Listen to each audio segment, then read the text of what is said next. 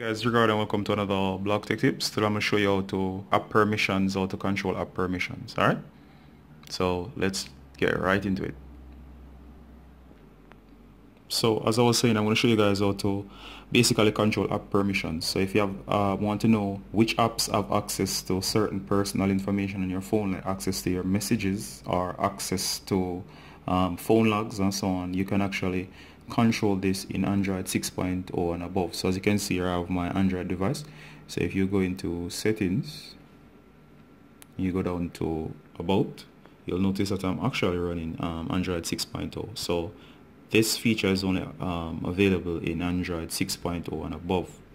Alright, in order to control app permissions, all you have to do is go into settings. Remember, on every device this is going to be a little bit different. So once you go into settings, you're going to go down and you're going to search for apps.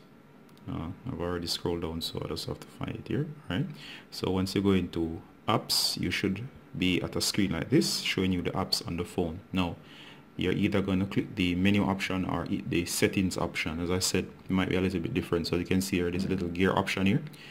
I'm just going to tap on it, and as you can see here, it shows your app permissions. Alright, so you're going to tap on app permissions. So this is in Android 6.0 and above, and here you have all the main aspects of the phone, and it shows how many apps have access to these areas. So for example, the camera on your phone, it shows that there are 11 apps that 3 of 11 apps are allowed. So you can actually go into camera here, and you can notice it says that the camera has access to the camera, gallery has access to the camera, which makes sense, Google Play services, and so on and so forth. So if there's something in here that you don't want to grant access to the camera, for example, Google Play uses the camera, might use the camera, for example, for various reasons, or let's find another relevant example, your phone logs. So backup is going to need to access your phone logs because it might need to back up your logs, so next time you restore. Contacts uses it in case you need to add a picture to a contact and so on. So let's say, for example, you did not want music to have access to your phone logs. That's considered in your to you as strange behavior. You can actually revoke permission. So tap on it, and as you said here, you can just go ahead and deny. So by doing that, I have just revoked access of music to my personal phone logs.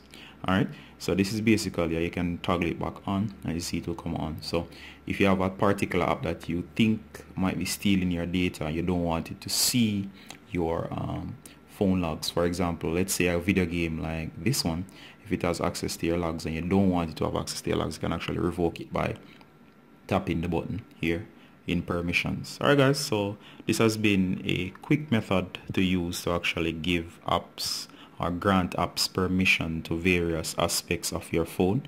Alright, so you can basically see which apps want access and which you have already granted permission, and if you like, you can actually stop particular apps from gaining access to your, for example, messages and so on. So this is a new security feature built or baked into Android 6.0 that you can actually make use of. Alright guys, so if you have liked this video, please give us a thumbs up, or if you don't like it, just give us a thumbs down. Also, please leave a comment or two and just give us some feedback how well we're doing so far. Alright guys, also our sponsors, thank our sponsors Gearbest for providing this smartphone. It's the Alcatel U7 Plus, and also we have teamed up with OSkater.